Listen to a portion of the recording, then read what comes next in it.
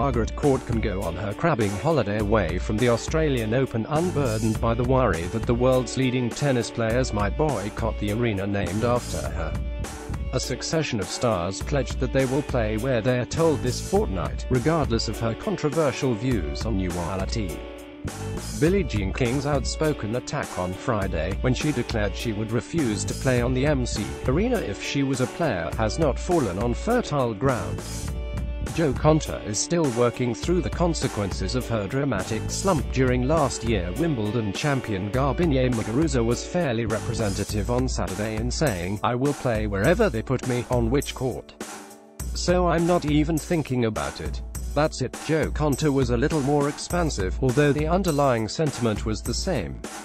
"I will look to be prepared for whatever court I'm playing on," she said. In respect to the controversy, "I don't agree with what Margaret Court has said.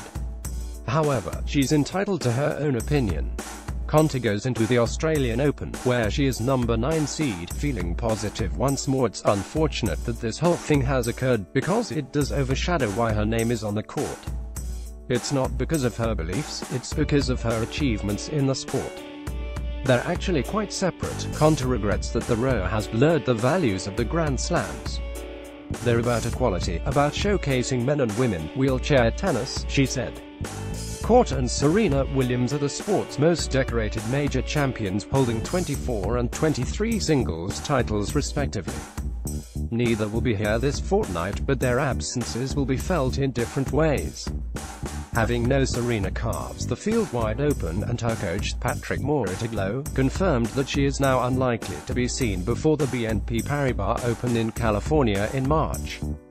The intention is for her to play Indian Wells, but then the plan was to play here. "At the moment she intends to play Indian Wells and Miami," he said. The British number 1's start to 2018 has been more positive, although she suffered an injury scare. Two nominal favourites for Melbourne, Simona Halep and Alina Svitolina, are being priced at an inviting 8-1 by the bookies. Konta, with her strong recent record here, can be considered a genuine contender, among many others.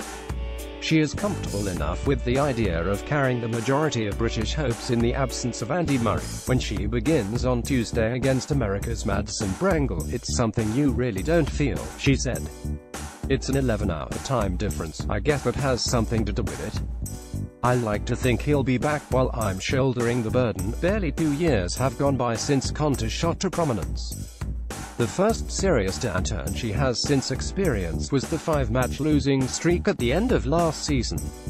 Konta opens her Australia Open campaign on Tuesday against American Madison Brangle. As she pointed out, it is not the only trough she has gone through. "It isn't documented because no one cared, but when I was around number 150 for a long time, there were periods where you go through emotions of whether you can still do this, whether you are even any good at this. It's easy to catastrophize a lot of things as well when you're so immersed in this bubble, which is tennis.